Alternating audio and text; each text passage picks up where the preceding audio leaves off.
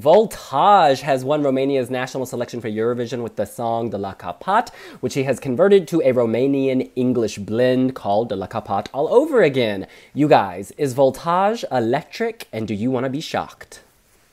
It's a pretty song, but also it's pretty forgettable, so I don't see its chances as very strong for the semi-final. I think it needs to be shocked by the life. I mean, it's lovely, but it's a little bit dull as well at the same time. I think it's an interesting choice because it's something that Romania really haven't sent for a while now, something like that. And it might be the first time then you struggle to get out of the semi-finals, but their televote support is so strong usually, I don't think that it will harm them too much. But the song, as it is, just doesn't really work for me. Doesn't excite me. Yeah, I'm still not over that Lara Lee didn't win in Romania. So, yeah, that's my problem about liking the song. It was a good idea to do an English-Romanian version because the English version alone would be bad and the Romanian alone version as well. So it was a clever thing. It's beautiful, it's really lovely, and it has a good draw in the semi-final, so I think they will really go to the final. But I'm not sure, it's just in the middle again. It's not amazing and it's not really bad. It's just there and it's good, but I don't know. Now, as you guys know, the message of this song is real powerful. It's all about migrant Romanian workers who have to leave their children at home when they go work abroad. I find it really touching, even if you don't know what they're singing about. Like, in the Romanian final, when he started singing, I felt something, and that's a lot more than I can say about most of the songs in this semi-final. And I think people at home are going to feel that as well.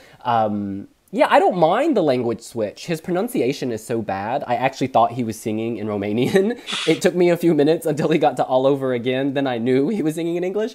I think this is going to do better than people think. I think it's going straight to the final. I think, yes, it faces all these former Soviet republics, but the song is strong enough to go through. And he also has a good voice. Like, he's well-known, and this band is well-known in Romania. They can sing, they can perform.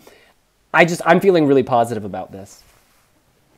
I think I would be positive for it to qualify, but not positive about its chance of scoring on the night. I mean, I think this is kind of like, you know how Balkan Girls, everyone was hyped about that in 2009, and then it did terribly on the night? I feel like the same is going to be true. I mean, apart from maybe 12 from Moldova, I think Romania is really going to struggle on the scoreboard on the night. Like, I don't see this breaking the record of qualifying. It's just not spectacular. And we're kind of used to Romania pulling out miracles. And keep in mind that whereas Italy might usually give a lot of televotes to Romania, they're probably going to be giving it to Albania this year with El Haida. So that's another set of votes that they can't necessarily rely on. But again, I don't think that they're going to struggle to get out of the semi-finals. Like if they use a great background with children's or something, like with what touches you, I think that would be a really good thing for the song. It could really make it up and people would get it if they have this background. So I don't think that they will stay in the semi. They will go directly to the final and will do great, hopefully. The national selection, or sorry, at the national selection, Voltaj had suitcases all over the stage, and I thought it looked a little cheap. I'm hoping that for Eurovision they get rid of the suitcases and instead focus on the backdrop, kind of like the music video. In the music video, they convey the message of the song by saying X million number of Romanians work abroad, leaving their children at home. Like, doing something simple like that would be very effective, and people will instantly get the message. And it's not cheesy. It's like, I don't know, I feel like some songs go with the message and you're just like, oh, please stop beating me over the head. This is painful. But this, I don't feel that way about this. It just, I don't know, Eurovision's about Europe, about interconnectedness, and this shows the negative aspect of being interconnected in a sense that people lose their families because it's so easy to go away.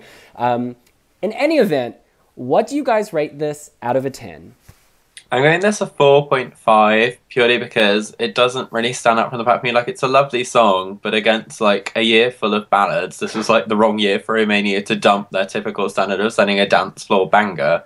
Like, if anything, we really needed them to kind of book Inner or get like Ovi to produce a dance floor hit, and they haven't done that for the first year in God knows how long. I'm going to give it a 5.5. It is a really lovely song. You can't deny that, I don't think. And it is the English Romanian switch has really helped it, so that probably pushes it up a bit for me. And I do think it'll get to the through the semi-finals, as we've said. It just lacks that kind of killer push that it would need to be up there with the likes of Norway in the kind of ballad stakes. Yeah, I will give it a 5.5 out of 10 as well, because I think it's a beautiful song.